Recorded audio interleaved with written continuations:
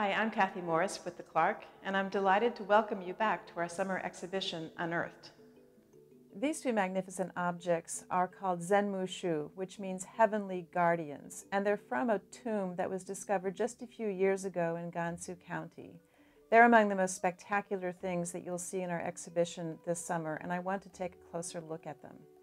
These two creatures actually stood on either side of a coffin and guarded it from anyone who would try to disturb the dead person's rest in the afterlife.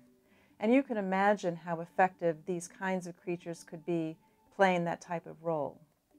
As with other burials of this type in Chinese tombs, there are a pair of monsters, one of whom has a human face, the other of which has a composite animal face, and both of whom have these fantastic flame-like locks of hair that radiate into the air.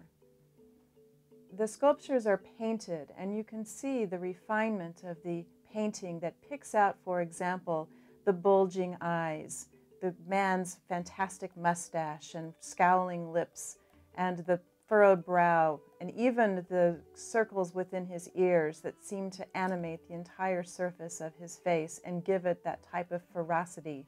that was intended to be frightening to anything that came into the tomb.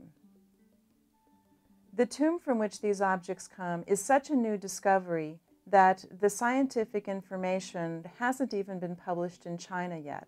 And the Clark is very proud to have the opportunity to show these pieces for the first time anywhere in the world,